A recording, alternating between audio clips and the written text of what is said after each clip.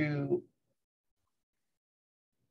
everybody. This is from Milwaukee to Nashville. I'm Daniel Goodman. And over there we have John Landowski. How you doing, John? Hey, pretty good. I'm doing pretty good. Pretty tired, but I'm pretty good. It's been a while since I've done back-to-back home games and back-to-back days. Yeah, I haven't done it in over 20 months. There's still rust for me in places I didn't know I had rust when it comes to some of this stuff. Um, I mean, it's it is what it is. But the Admirals took on the Milwaukee Admirals took on the Iowa Wild for the second day in a row. Um, the Admirals coming into this game yesterday really fought for the yesterday's win. yeah, they did. And the one thing I've been preaching is give yourself a lead. That when you give yourself a lead, that gives you a chance to let youth develop. Right. Because if you give yourself a lead, you're more prone to putting the youth out there to go, okay, here's your opportunity, add to it. Right. Well, put this away. Show you have killer instinct. Right. And that's where that all comes in.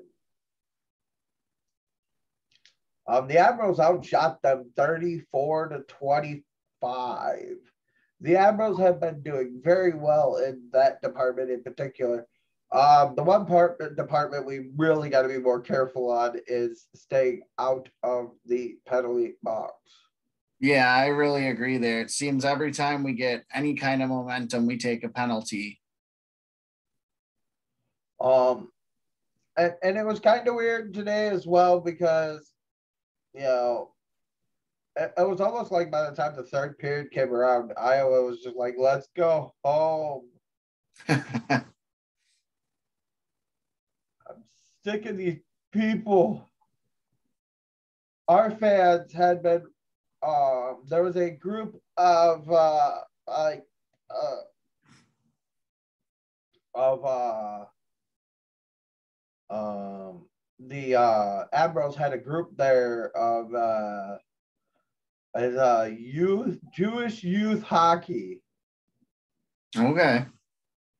And they were chanting at Iowa from the moment the puck dropped to the moment the game ended. Iowa, you stink, get off the rink.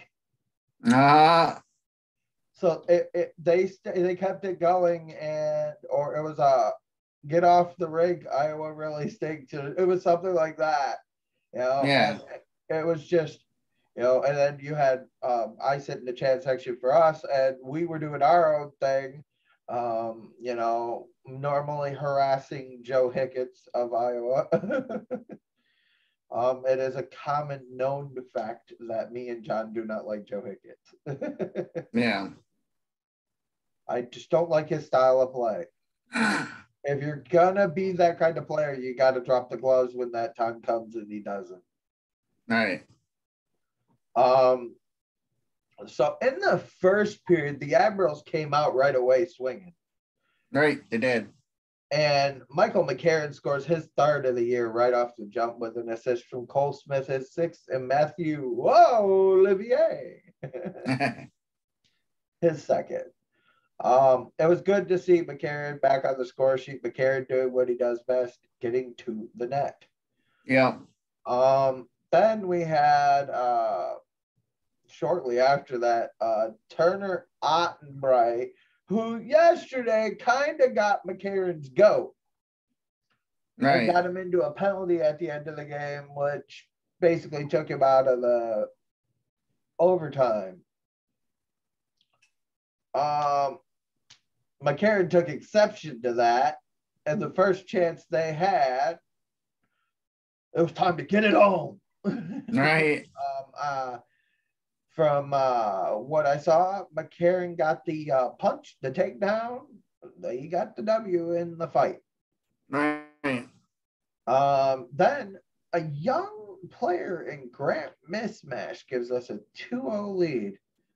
Grant Mismash with his third goal of the season with an assist from Jeremy Davies and Matt Tennyson. Matt Tennyson's on a 3-game assist streak.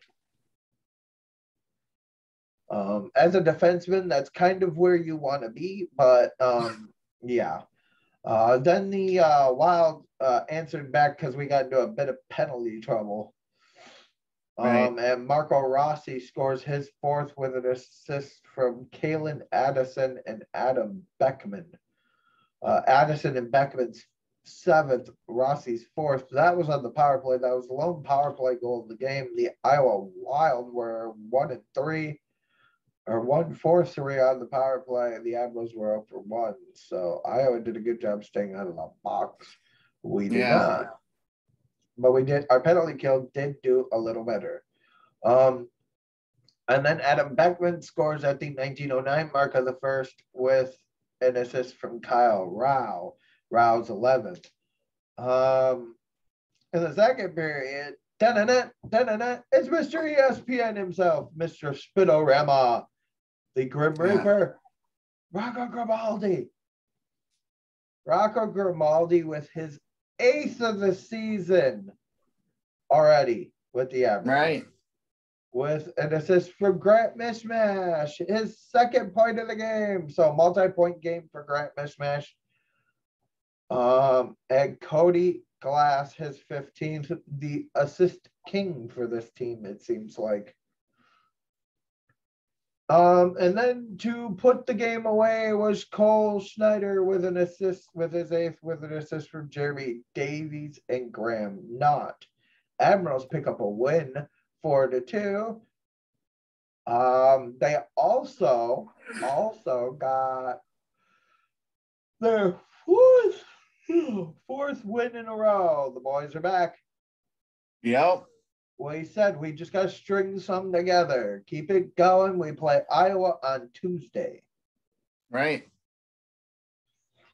In net for the Iowa Wild was Derek Barabo.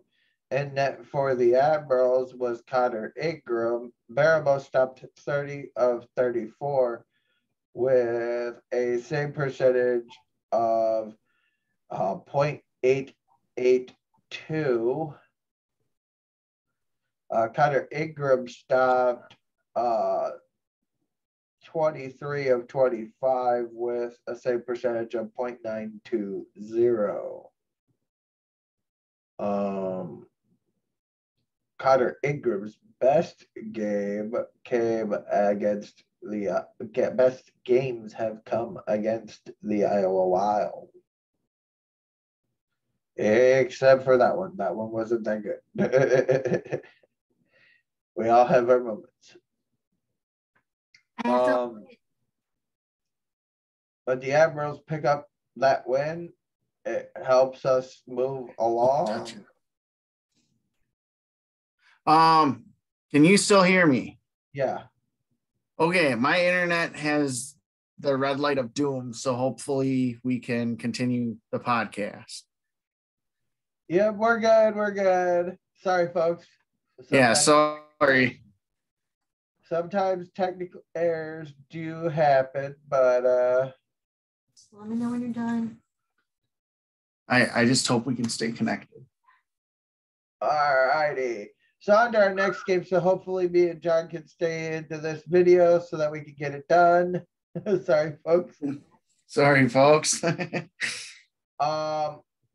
The Everblades took on the Norfolk Admirals. They're part of a back-to-back. The Everblades outshot the Norfolk Admirals 42-17. In the first period, they only outshot them 7-6. In the second period, it was 18-8. In the third period, it was 17-3. In the first period, scoring was John, Mr. Everblade, the captain, McCarron. Yep. With an assist from Jake McLaughlin and mighty Joe Pendenza. Then Scoring in the second was Joe Pendenza with an assist from Blake Winicky. And scoring also in the second was Jake Yermenko with an assist from Ben Masala and Joe Pendenza. In the third period on the power play, also the last goal was also scored on the power play. On the power play was Alex Alardi with an assist from Zach Solo and John McCarron. All righty. They played at the Norfolk Scope. All righty. In net for the Everblades was Cam Johnson, stopping 17-17. In net for the Norfolk Admirals was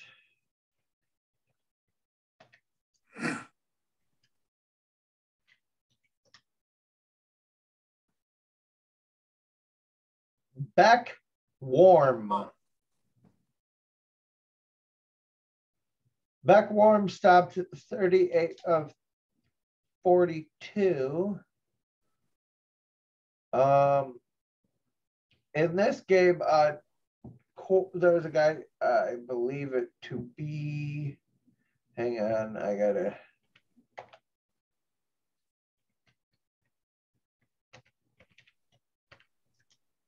Sorry, folks, I'm having a bit of technical issues myself here. Please give me a second. All righty, got our situation here fixed. John got his internet fixed. I got my internet fixed. There we go. Sorry about that, folks. Good old days of using fiber optics. Right. The big question here is Noah Corson going to be suspended for a boarding major and a game misconduct? Right. This Norfolk team is the feeder team to the Chicago Wolves and the Carolina Hurricanes. So, yeah. None of this ever stays the same. The ECHL moves teams around more than anything I know. Alrighty, so folks, we will be back tomorrow with the Preds, and that is it. That is our solo video tomorrow. The time frame on that is pending either A, the game, or B, if we decide to go out and do some holiday stuff. Because we do have some holiday photo shoots to get done. Yeah. So, and we're running out of time. Yeah. So we will see you guys tomorrow at some point. Thank you guys for watching. Please don't forget that our show is brought to you by the wonderful folks at Hockey Locker 2002 West Howard Avenue, Milwaukee, Wisconsin. You can call them at 414-800-7585 or visit their website at hockeylockermilwaukee.com. Thank you for watching for Dan and John and all of us at from Milwaukee to Nashville and wishing you a happy holidays.